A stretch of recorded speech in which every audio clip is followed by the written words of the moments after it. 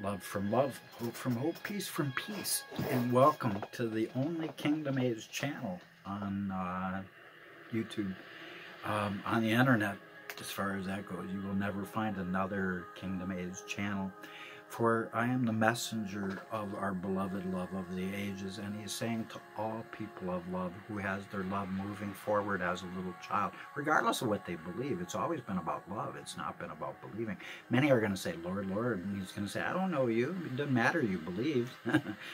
Where's the love? You committed spiritual suicide. He's going to say to many, you let your love of light, your light of love, which was me living in you, go out, for he is love. Those who love are born of God and know him, because he is love. So it's always been about love. So be therefore watchful, discreet, and well instructed, said the Lord, for the ancient enemy has gone about attacking the servants of God, but this can no longer be, because now God is openly given his covenant, saying, I will be your God, you will be my people, I will forgive your iniquity, I will never remember it, sending Satan straight to the pit for 1,000 years in accordance with Daniel 12:1. And all those opposed are like evil scholars. They're like a rock that's fallen at the mouth of a brook. They will not want this news to get out, because the wheat and the tares cannot grow together any longer. The wheat will come with me, and the tares will stay for a short time. Within a times and a half a time, 3.5 years, religion will be shattered on planet Earth, and it's because of this message. And I've only been preaching a little over 1 year, so a couple more years to go.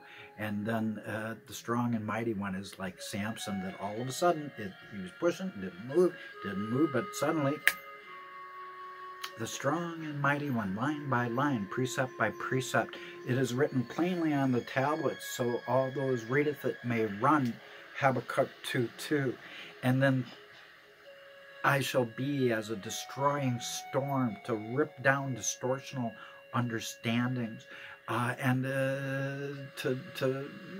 that is because I have the appointment of Jeremiah in my mouth, 1:10. Haggai 2:2, God wants to tear down all kingdoms of man's imaginations, not built solely on his unconditional love, because there has never been divine love on planet Earth unless it was unconditional.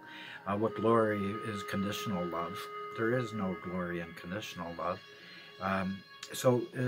If someone's going to be religious, blocking the way of the Lord and not wanting him to prepare his own way, they are like a dam, and they can be damned if they're letting their love die. God says, if my people will not embrace that which glorifies my kingdom of love, peace and hope and mercy and all the good stuff, he says, I'll take your leftover shit from your feast that have gone rancid and smush it into faces.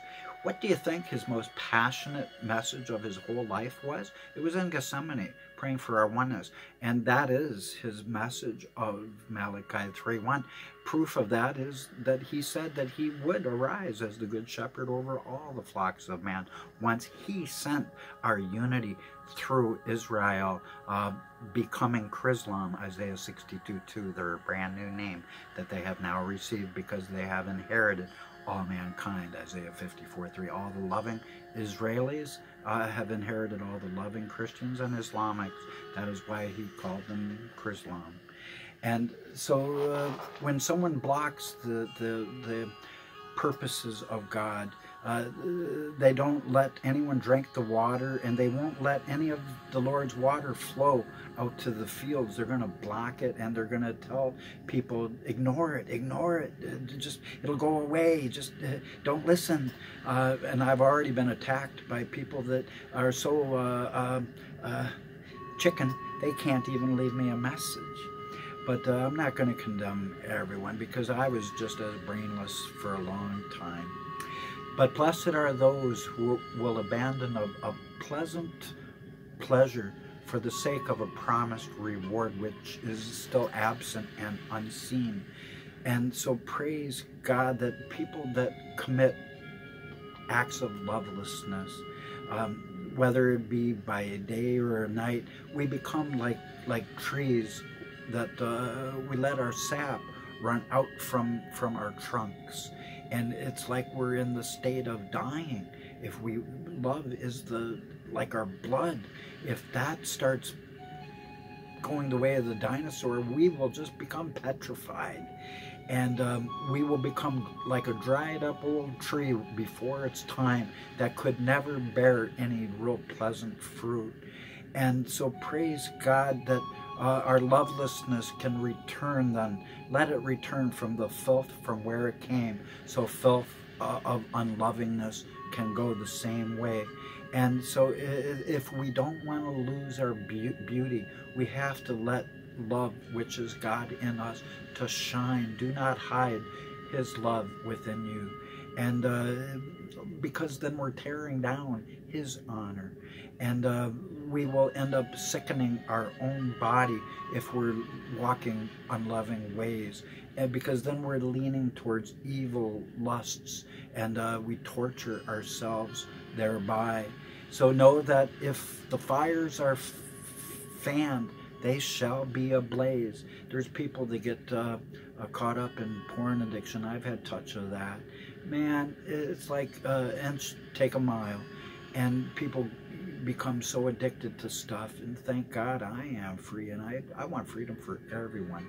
Because instead, he wants our souls to become aflame with flames the water can never put out. He wants us to be passionate people of love.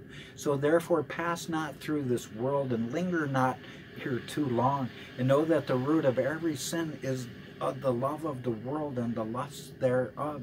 So focus your love where it's supposed to be, on loving each other. And know that also this world seeks those who seek it, and the world is sought after all those who embrace its lusts. So further, if a person seeks the next world of righteousness, and if we do seek first the kingdom of love which is within our hearts beating, then the unrighteous world will seek us until it can obtain its full substance. It'll chase us if we allow it to the gates of hell. But so will God. He will not let us be lost to him if we will but keep our love alive. And know that if a man seeks this world, the next world will seek him until death comes and takes him by the throat. So don't do it. That is not even a good way to go. I don't recommend it. Don't, not.